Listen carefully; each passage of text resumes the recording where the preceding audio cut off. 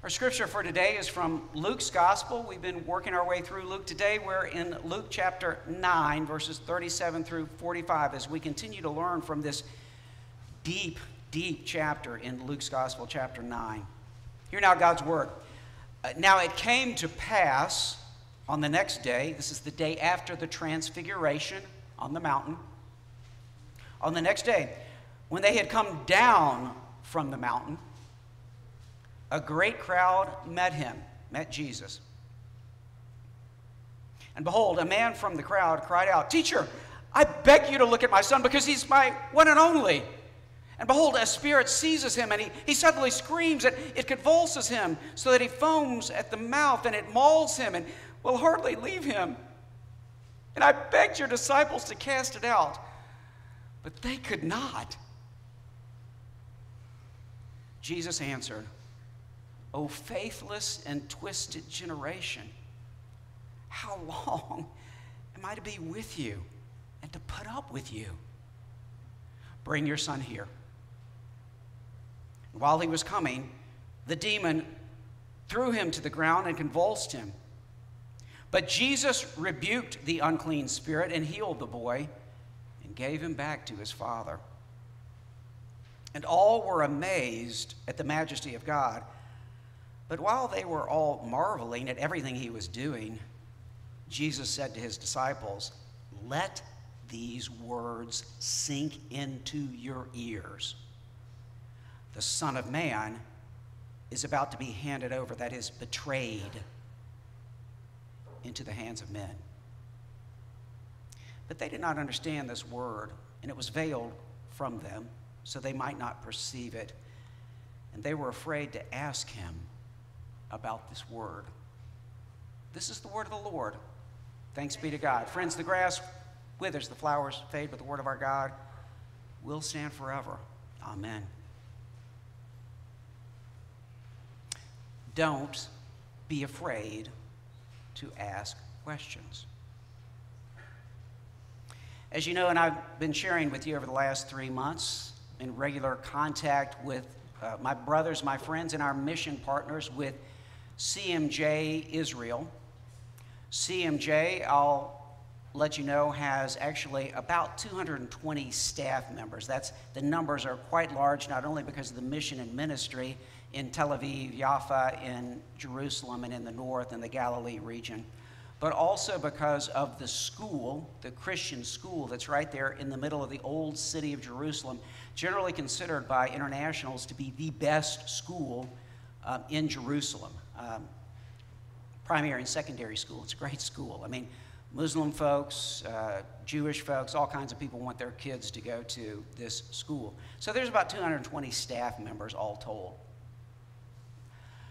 Well, that number then correlates to the fact that just over 30 of the staff members or immediate children of staff members are currently deployed in the war going on in Israel and the Middle East. I mean, think about that. Just over 30 staff members and some of those adult children of staff members are in harm's way directly in the war right now.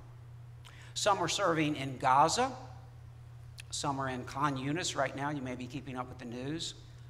Some are in what they would call, what Israelis would call Judea and Samaria, what the West typically would call the West Bank. And some are in northern Israel, near the borders with Lebanon and Syria.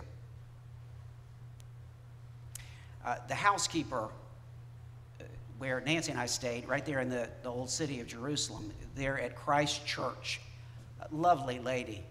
She has 2 sons, 2 children, and they're both sons, they're both boys. They're both deployed right now in the war. And one of them serves in the Boaz Ford Tank Division. I mean, that's high-level intensity. Daryl Fenton and I have talked about and prayed about over the last several months this heavy cloud that is over the people in Israel right now. All kinds of questions, concerns, and really a sense of foreboding, truly an existential threat. We kind of bandy that term around a lot in American politics and news guys who are in podcasts who are not in a war right now, but these guys really are dealing with an existential threat. And everyone's foundation has been shaken. And that includes the Jewish believers who form the core of CMJ Israel and Christ Church. That includes folks who are not believers in Jesus or Yeshua as the Messiah. You know, Jewish people, secular Jews, Orthodox Jews, Palestinian Arabs who are Muslim, Palestinians who are believers in Jesus. Some of the questions, some of the prayers that come out of this are really biblically oriented, you know, like the Psalms. Oh God, what are you doing in Israel? What are you doing through this? What are you going to do through this? And certainly for those who have sons involved in the most intense exploration and danger in the Gaza tunnels, what are you doing in those Gaza tunnels right now? Certainly for parents who have children, maybe children who have parents who are held as hostages right now in the Gaza tunnels. What are you doing there, God? What's going on? One of my dear colleagues, Nancy and I were able to spend a couple days with in Jerusalem. If you've looked at the video that was posted it's one of the services that I preached at Christ Church. It's the one that was at the evening. You'll notice there's several pastors with me. One of those pastors, he has two sons. He and his wife have two sons. The younger son, who is a teenager, has a debilitating disease. He's probably going to die in the next several years. I mean, he's not long for this world. They have an older son, though, named Micah, who's strong, smart, healthy. You know, he's kind of the future for the family, so to speak, on the ground level. He's the one who will get married, God willing, have the grandchildren, God willing. But Micah serves in the Nahal Brigade of the IDF. If you know the Nahal Brigade, you know they're heavily involved in combat, have been off and on for the last 3 months. In fact, their high-level commander, the colonel of the Nahal Brigade, was killed the day after the October 7th attacks on October 8th by Hamas militants when he went to begin the response to try to capture and retrieve some of the hostages.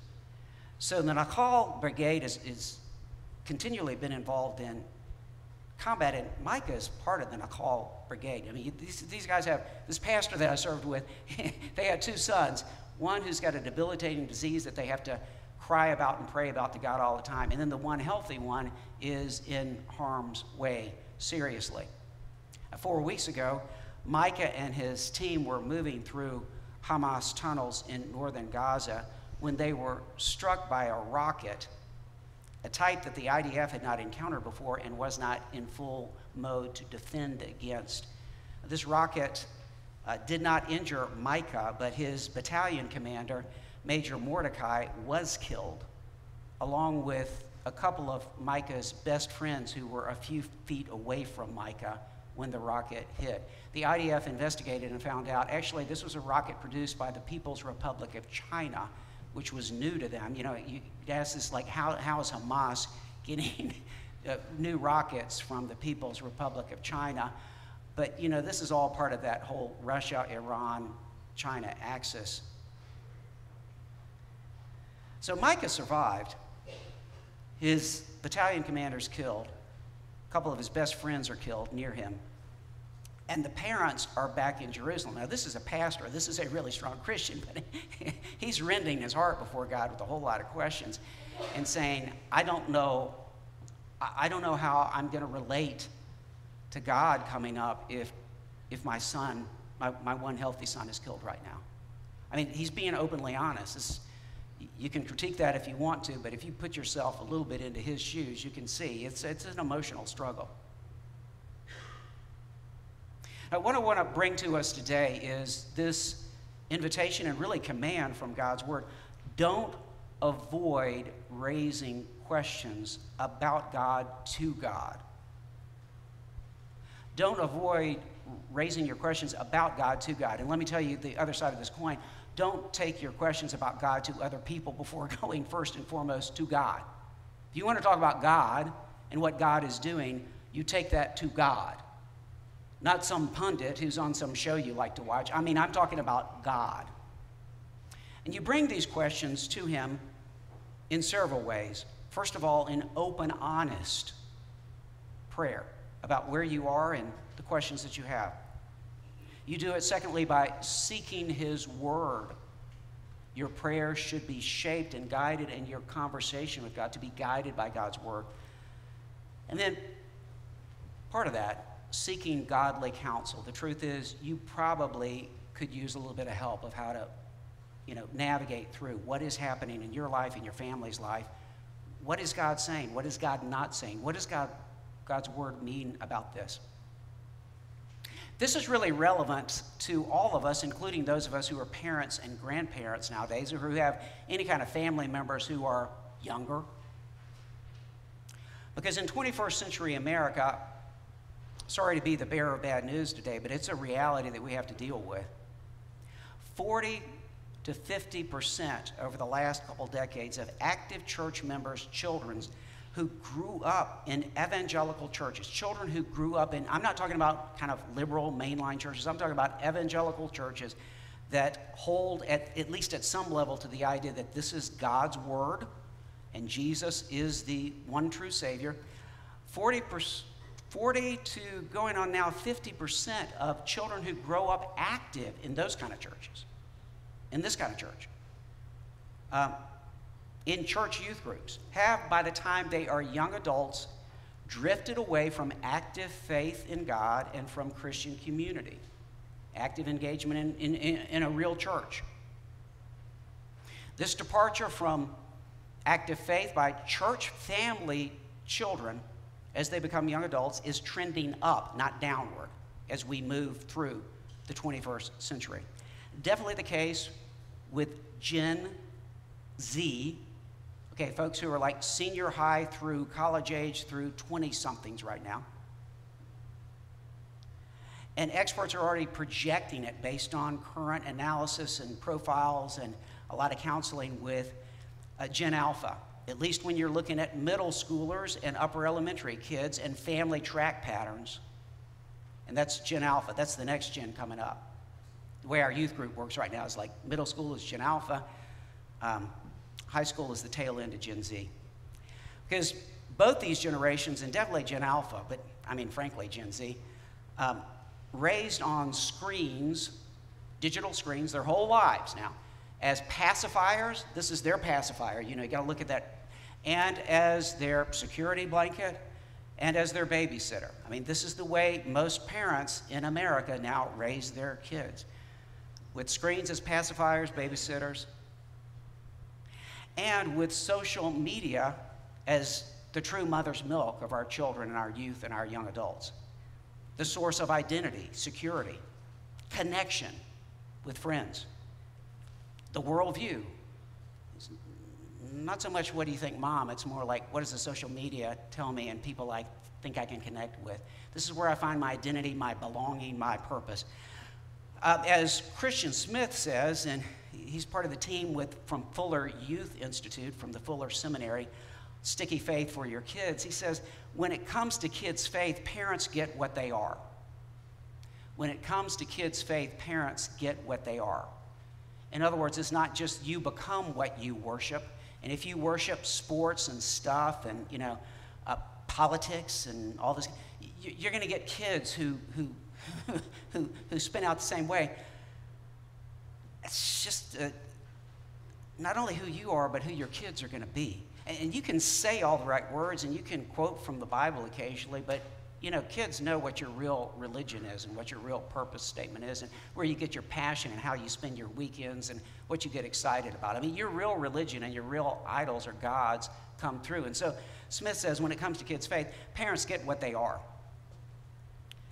The Fuller Youth Institute has done a whole lot of study on the difference and the conflict between the agenda to form good kids versus forming Christ-following character in young adults. I mean, that is a major difference. I want you to look good and do the right things and be on track and fit in. And by the way, when we go to church, you just need to make sure you do the right ritual kind of things right now. Or are we looking at forming character that is Christ-following, of people who are going to be actual young disciples, adult disciples of Jesus? Youth ministers report challenges over and over again from parents' agenda and pressure to help our kids be nice, virgin, and poised for success in the world out there. I mean, these are people who come to churches and to evangelical churches. There's a lot of, that's kind of the agenda with a lot of parents, unfortunately. I don't think so much here, but I can just tell you that rubs into the world we're in. In this book that I picked up last week that just got published about 3 months ago, Faith Beyond Youth Group by Powell, Griffin, and Bradbury, also from the Fuller Youth Institute. The whole idea is, in other words, faith beyond the 75 to 90 minutes a teenager spends in a youth group. Or conversely, faith beyond the 60 to 75 minutes teenagers or adults spend in a worship service. In other words, faith in the rest of your life and with the rest of your life. One of the challenges we face now is that 70% of youth, according to the Fuller Youth Institute that they study, evangelical churches now, 70% of U.S. youth active in youth groups in evangelical churches report having significant doubts about faith, God, and Bible. So the question is, what are we going to do about that? Well, we can hide it under the rug or not deal with it. We can avoid it and deny it. Or we can do what the Bible invites us to do, which is be honest to God, right? Unfortunately, many parents who are not sure about their own faith and who aren't grounded in the Bible and in regular, true godly guidance, and a whole lot of youth ministries, not here. And I give thanks for Kirk and Faith and Reed previously, and then now certainly Dean, and now Boston helping out too. We've got youth ministry commitment to engage youth in their questions, but many parents in many youth ministries have no time or capacity to hear and discuss their kids' questions or doubts, or to provide sound shepherding in response to those questions and those identity crises, which we're seeing more and more of. It's not just a question, it's an entire identity crisis going on. And that is on steroids now with what the Fuller Institute calls the anxious, adaptive, and diverse Gen Z. It's anxious, anxiety is through the roof now, okay? Adaptive and diverse. And Gen Alpha is going to definitely be that way. So God's Word is telling us today, don't be afraid to ask or to hear questions. Okay, parents, don't be afraid to hear questions and doubts. Don't be afraid to discuss them. It's going to grow your faith if you do. We can resource you. That's what we're here for, right? And remember, now if you've come to me for counseling or if you've come to me about maybe your own children and ask for pastoral advice, remember what I've told you, and it's what I learned when I was in clinical pastoral ministry at the VA when I was going through seminary. My presbytery made me do this. It's good stuff. Didn't want to have to do it at the time. But remember, a presenting question always has a question or question behind it, underneath it, and before it. In other words, what's going to happen if this answer comes this way, okay? So the presenting question is typically not the real question. And the real questions with teenagers are typically going to go to those things I've talked with you about before, identity, community, and purpose. So just remember that, parents, get equipped in this and be equipped in not just your favorite 3 verses from the Bible. Sometimes your favorite 3 verses from the Bible are not going to provide the whole answer here, okay? Now, let's go to Scripture today, our key Scripture. Remember where we are in Luke chapter 9, verses 18 through our passage for today, verse 45. We're talking about Jesus' upside-down gospel, and yet in the midst of his upside-down gospel is divine glory. We looked at, for several weeks, verses 18 through 26, when Jesus calls his disciples away and asks them, "Who do you say that I am?" and then tells them the first huge, full-scale, direct prophecy of his upcoming crucifixion and resurrection. And the message here was the Messiah. Okay, Peter, you're going to proclaim me as the Christ? Well, you have to understand the Christ is the suffering king who must die. That does not compute. That didn't compute to those guys then. It really still doesn't compute to us necessarily easily now. And following him Well, that's going to mean going the way of the cross. Wait a minute, it's not just you, Jesus, going the way of the cross? No, he says, if you want to follow me, you must take up your cross and follow me too. Wait a minute, that's not what I heard in most churches. I know, but I'm talking about Jesus, not the kind of watered down stuff that you get from some people. And this is a head scratcher. This is challenging, right? This is questioning stuff. Then the past 2 Sundays, we've been looking at the Transfiguration account in Luke and the message from God that Jesus alone is God's Son, yet his glory comes in the Exodus, the crucifixion and the resurrection. He's talking about with Moses and Elijah, the fact that he's going to have to be the Passover lamb ultimately. If you missed those, and the message on Jesus' divine authority, you can go back and listen to the sermons from January 21st and January 28th. Heaven on earth, you definitely want to hit that one. And am I saved? If you're not clear on what salvation is in Jesus, ask Jesus, not friends. But that ask Jesus, not friends leads us into where we are today in chapter 9, picking up at verse 37 and moving forward. And we're dealing here with the descent from divine heavenly majesty, Jesus' descent from that, to going down to the level of where we are, human disbelief and demonic mayhem. Now, verses 37 through 39. A large crowd meets Jesus, and a man from the crowd cries out, because does he have incredible faith? No, he's just desperate, okay? This is the way parents get, right? He's desperate. Father of a boy abused by an unclean spirit says, "Teacher, I beg you, look at my son." And he uses high language for son, "weon," which means like my heir. Okay, this is the future of the family. "I beg you, look at my son, because," why? "Because he is my one and only." I know the ESV doesn't translate it that way. I gave you that because I want you to understand. Monogenes, it's the same term that's used in John 3:16. For God so loved the world, he gave his monogenes, his one and only son. So this is a big deal. I think we're supposed to catch this. "And behold, a spirit seizes him." So let's see what's going on here. You've got an entire crowd that's interested in the big display, but you've got one man who's willing to step out and talk to Jesus and ask questions and ask for help. Okay? So what does he do? One man from the crowd steps out and does what? Ask Jesus for help. You can fill in the blank if you're following the sermon notes so you can kind of remember what we're talking about here. Regarding the man's greatest needs and the man's burning questions. Because you know he's got a lot of questions about what's going on with his son. How's his son possessed by this devil, this demon? What's going on? Where's God in this? And we need to do the same. Step out. This is what I want to invite you to do today. Step out from the crowd.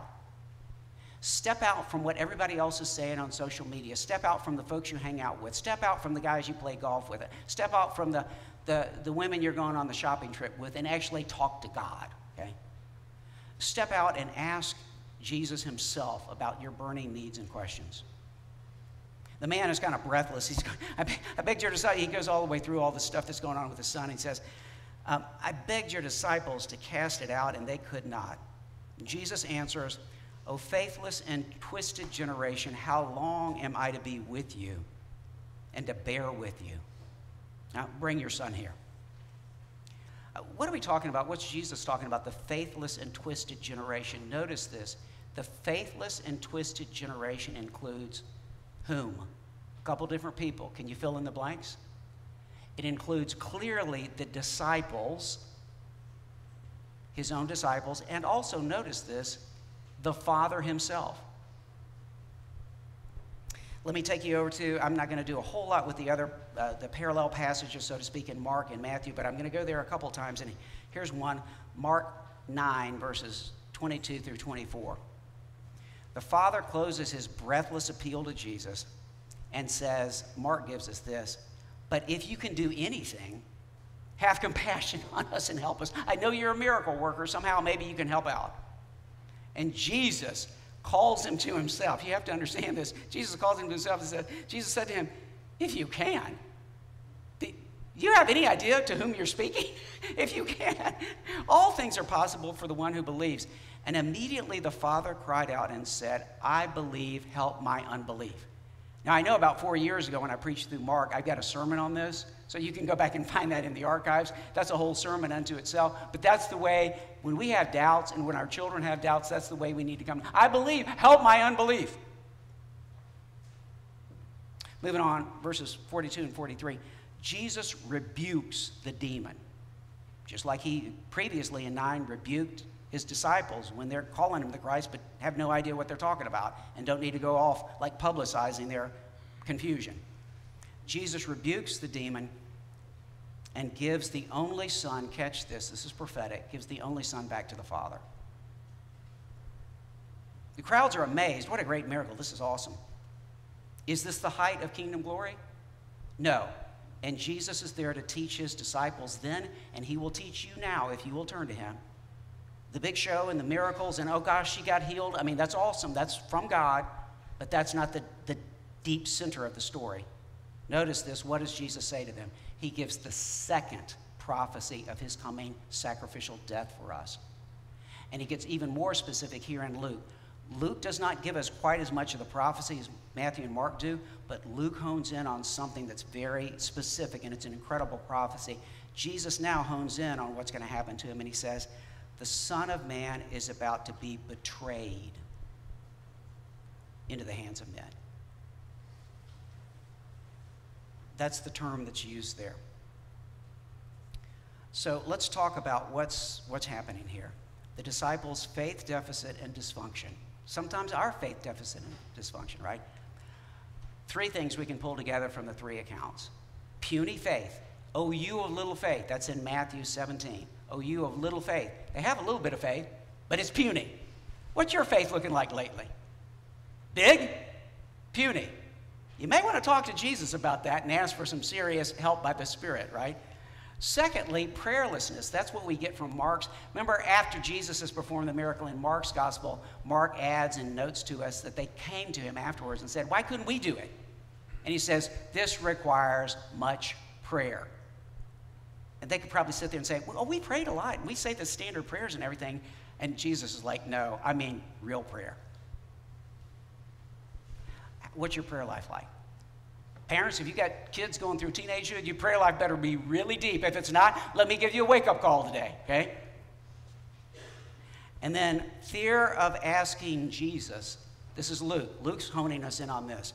Fear of asking Jesus about his hard sayings on God's word and will for Jesus, but not just Jesus, for his disciples. And that means them and means us. So Jesus says, look, the miracle is not the big deal. Let me get this really clear with you guys. Let these words sink into your ears. The Son of Man is about to be handed over or betrayed. Paradidomai means to hand over in the sense of betrayal. It's the same term the gospel writers use when they're talking about what Judas does. But they did not understand this word, rhema in the Greek. Okay, I know the ESV doesn't give you that. I'm telling you, it's rhema, it's word. And this means a prophecy. They did not understand this powerful prophecy that Jesus is giving to them and what that means for him and for them. And it was veiled from them. And they were afraid to ask him about this word. Now notice there's a dance going on here. Which one is it? It's both. It's veiled from them, but it's veiled from them in part in the dance because they're not asking. Like if something is veiled for you, what should you do? You should what? Ask about it. And they don't.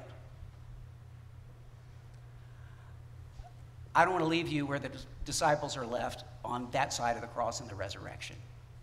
You're called in Jesus Christ. He's not the victim, he's the victor.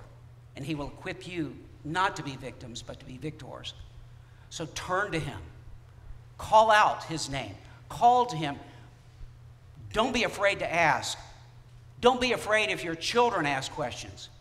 Invite a living communion with God. Questions, doubts, bring them honestly to God. Bring them to God.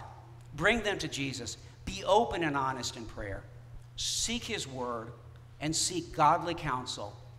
And may it be that you and I and that our children of this church know how to talk to God when they come to the key decisions in their lives and the points at which it's easy because the crowd is fading away from Jesus.